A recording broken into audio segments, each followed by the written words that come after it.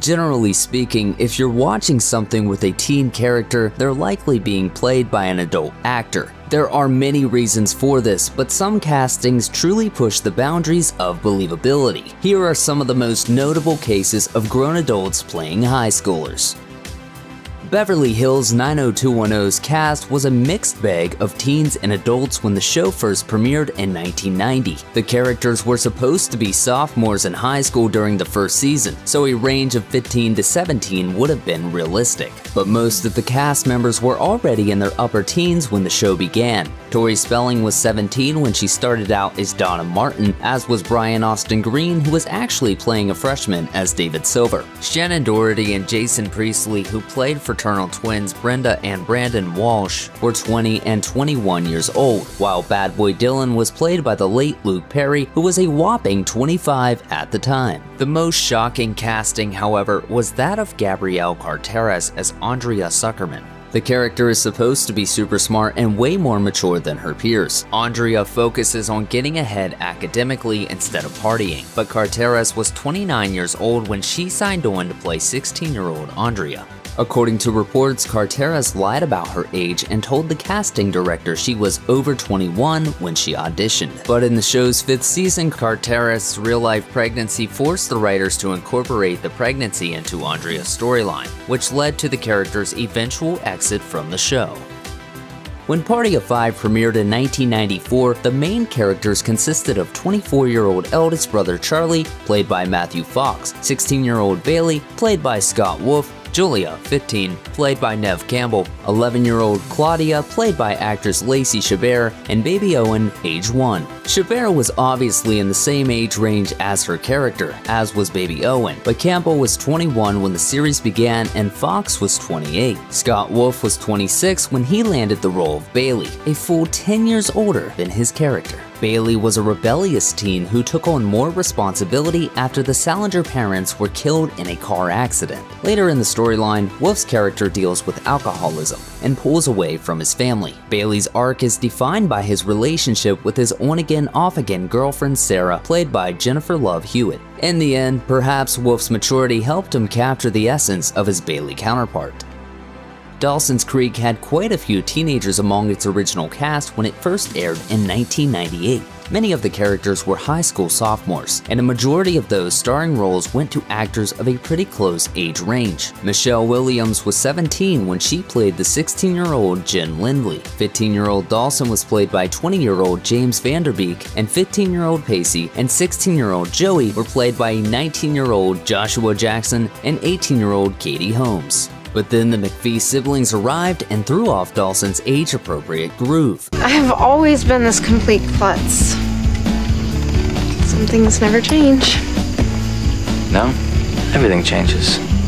In Season 2, Jack and Andie McFee joined the gang, and all those teenage hormones were interrupted by 20-something shenanigans. Actor Kerr Smith was 26 when he stepped onto the set of Dawson's Creek as Jack. The record, however, goes to Meredith Monroe, who was 28 years old when she started playing Andie. Both siblings are supposed to be just 16.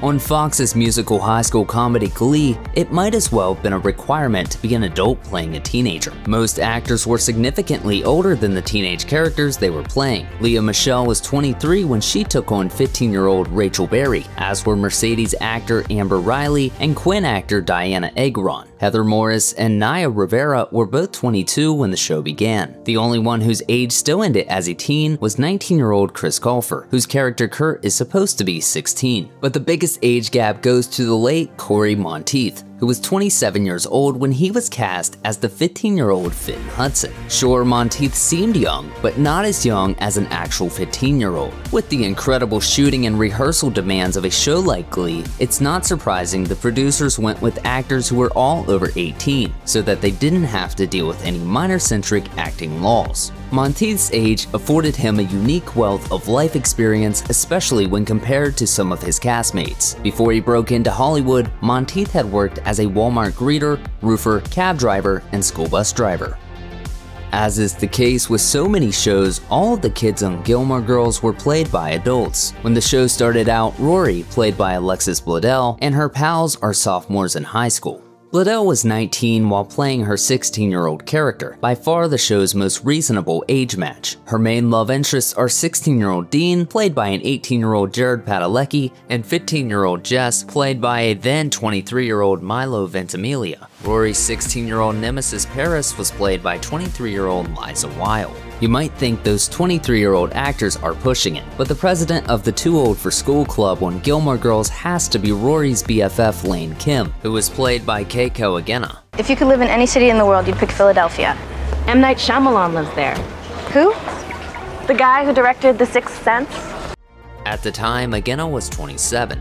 With Lorelai Gilmore being 32, played by a 33-year-old Lauren Graham, the actor playing Lane was closer in age to her best friend's mom than she was to her best friend. We can't say Agena didn't pull it off. Her Lane is full of youthful exuberance, but there's something undeniably funny about Graham and Agena being real-world peers, playing a mom and a young girl on TV. Buffy the Vampire Slayer began in 1997 with main characters who are supposed to be sophomores in high school. Buffy, played by Sarah Michelle Gellar, was 19 playing a 16-year-old. Willow, her witchy best friend forever, is also 16 and was played by 19-year-old Allison Hannigan. Nicholas Brendan was much older at 26 than his sophomore character, Xander. The oldest member of the cast was David Boreanaz, who at 35 was playing Vampire with a Soul Angel, who is supposed to be about 20, or like 250, depending on how you look at it. But the oldest actor playing an actual teenager was Charisma Carpenter, who at 27 took on the role of Cordelia Chase, yet another sophomore. When Cordelia leaves the Scooby Gang in Season 3 for the cast of Angel, they bumped her up in age a bit, so that it didn't feel so awkward. We'll give you one guess as to how old the characters in Riverdale are supposed to be. If you guess sophomores in high school, you win. The cast of Riverdale features a whole gang of actors in their early 20s playing characters who are supposed to be 15 or 16 years old. The only actual teen is KJ Apa, who was 19 when the show started out. The other actors Lily Reinhart, Ross Butler, Camila Mendez, Ashanti Bromfield, Madeline Petch, Cole Sprouse, and Casey Cott all range in age from 20 to 26. But the eldest member of the Riverdale gang is Ashley Murray, who was 30 when she started playing teen rocker Josie of Josie and the Pussycats. They were from your father's gang, weren't they? This means that Murray is old enough to have been the target audience for the 2001 Josie and the Pussycats movie. How's that for perspective? Zombie apocalypse drama The Walking Dead isn't a teen show, though a lot of teens count themselves as fans. It is a show full of grown adults fighting for their lives. Occasionally, however, kids and teens become entangled in the violent, bloody fight for survival. One character of note is Carl, lead character Rick Grimes' son, who grows from being a kid to a teen throughout the series. But aside from Carl's actor Chandler Riggs, there aren't many teen actors on the show. Much like other shows in which adults are cast as teens, The Walking Dead probably did so because of the series' super demanding shooting schedule. The most popular teen on The Walking Dead has likely been Beth Green, fan favorite Herschel's youngest daughter. Beth appears in seasons 2 through 5 and is supposed to be about 16 years old. In reality, Beth was played by Emily Kinney, who was 26 years old when she was on the series. Beth's death is a sad one, since the character is so sweet and kind, but hey, them's the breaks on The Walking Dead. Smallville tells the story of Superman's high school days in the Kansas town he grew up in. Though the young Clark is supposed to be 14 years old when the show begins, the lead actor Tom Welling was 24 years old at the time. But really, does age matter when aliens and superheroes are at play? Superman Returns, starring Brandon Routh, debuted in 2006, smack in the middle of Smallville's run.